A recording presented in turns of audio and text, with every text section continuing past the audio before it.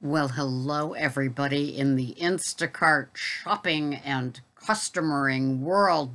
My name is Sarah, and this is Pearls of Wisdom. Instacart Pearls of Wisdom. And here we go with another video. It's Monday morning. Here we go. Did you have your cuppa? I'm about halfway through my little French press worth of cuppa. And it's Wicked Joe's Italian. Yeah, the turquoise bag.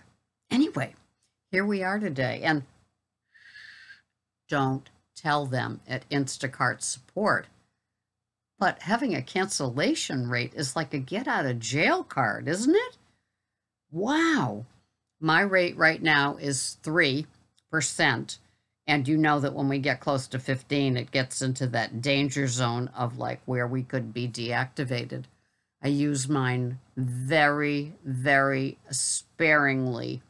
And I always suggest that you call Instacart support about canceling an order that is just not working out for you. Hey, it's Freddie. See Freddie? Kitty cat. There he is. You always call Instacart about canceling it because then it doesn't add onto that percentage rate. And I've done that a couple of times and it's worked out just fine. And then another time that I talked about, I took a quick batch at the end of my day, figuring in, out, close store, close to my home, no big deal, nice tip. I can bang this one out. And wasn't it the day of out of inventory everywhere? Even burger, 80/20 burger. Oh, well. So when I did contact Instacart about that, which I've done before on little orders where they're like half out and the customer's not responding, the customer, he tried to call the customer too, and the customer didn't pick up the phone. But he said, just go ahead and refund everything. And so I did, and I apologized all the way there. You know, how many ways can you apologize? Okay, Sarah, we got it. Okay, you're sorry, out of stock. But I did feel bad. It's like, you know, you order these last minute things. It was a Sunday. Maybe they wanted to go into the week and they didn't have to worry about dashing in someplace and getting something. And the store was out of stock. Oh, well. But use that cancellation button at the bottom. Now, at one point, I was wondering, sometimes it's green and sometimes it's red, and I wasn't sure if when it's green, you can cancel without having it affect your cancellation rate or not. I don't think it worked out that way.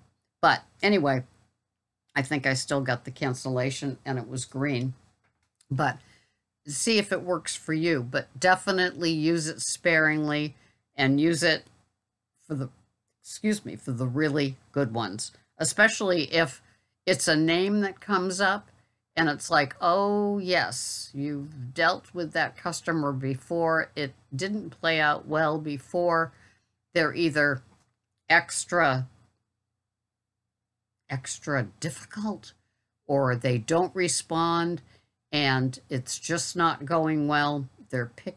Sometimes it seems like with the app, with the items that the customer is looking for, it's like they don't even have these things at Whole Foods, much less in this ratty old store with the old carts, with the electrical charge, with the, you know, 3 organic items that you can choose from, and one of them is potatoes, and the other one is Olivia's. So, you know, it's always surprising. It's like, where did you come up with this? That fraudster, the one that I've had twice and hopefully no more, her with the marshmallows, the gluten-free, sugar-free, organic, Danny's or something like that. Annie's, Danny's. I've seen them in the stores, but she wanted those and they just weren't in this store. And there are just some stores that don't have different or fancier or upgraded products, and they must appear on the app. And I wonder sometimes when, at least in the area I live in, because it's a resort second home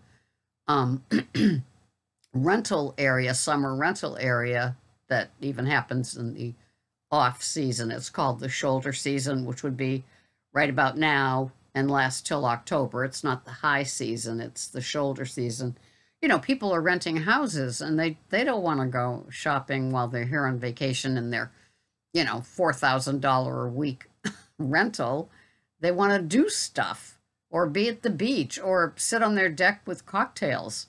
They certainly don't want to be at Star Market with, you know, all the other people with, shopping issues and fighting the crowds and all of that. No way. And maybe they use Instacart when they're at home too, and they just haven't been near a store for over 14 months and they're not about to on Cape Cod on their vacation. So maybe their app is like a different location that has more produce or different cuts of meat or just, different products. I know that there's one Stop and Shop that definitely caters to the Brazilian community that we have here or the Spanish community.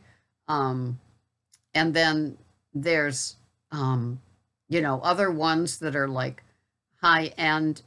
They don't have 16 selections of different types of beans for customers. And so you can feel the flavor of the stores that you go into and who they cater to. And that's what you see on the shelves.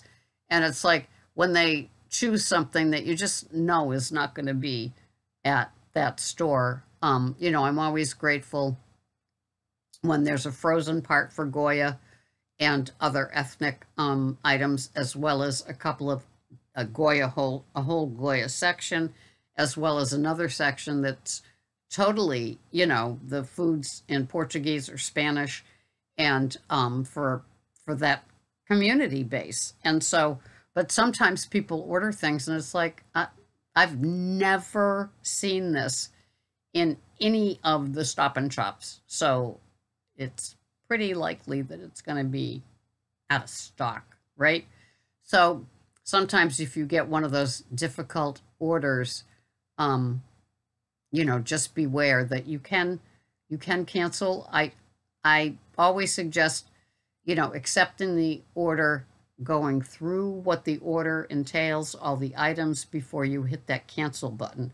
But I don't think I'd get into the shop of it all and then cancel unless you were talking to Instacart support, like my St. Patrick's Day organic lady with her special cut of corned beef that didn't exist along with any corned beef, unless you wanted it boar's head for a sandwich. But I don't think she was into the sandwich hunt that day. She wanted corned beef and cabbage for St. Patrick's Day. And I don't blame her. The only thing I blame her for is that she did it on the day of the holiday. You get what you get, right? You do that 4 or 5 days before. Trust me, a cabbage is going to keep for 4 or 5 days, as will the carrots and potatoes and the vac-packed corned beef. But I digress, because that's what I do. So when you have a cancellation rate, you want to keep it low and you want to pay attention to it. It's supposed to fall off after batches are done, just like the damage, the wrong items, and things like that. Mine never did. And I had 3 tickets going with Instacart. And that Instacart is when you call and support for a ticket is when you call them or text them.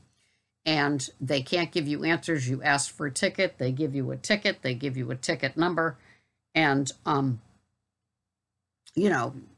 my cancellation rate hasn't gone down. I've been Instacarting for over a year and it hasn't gone down yet. And I've done hundreds of batches. So can you look into this? And it took 3 tickets on that just simple request to look at it and make a difference. So I don't want to go much higher, but it's there. And it's like, does Instacart realize that it's giving us, the shoppers, a break? What? Hey, what's up with that? It's like, you really actually give us an out on something that might not work out? Amazing, isn't it? I digress again. So use it sparingly and good luck with it. I always contact Instacart support about things like this. Don't be afraid of them. Sometimes you can work just very nicely with them.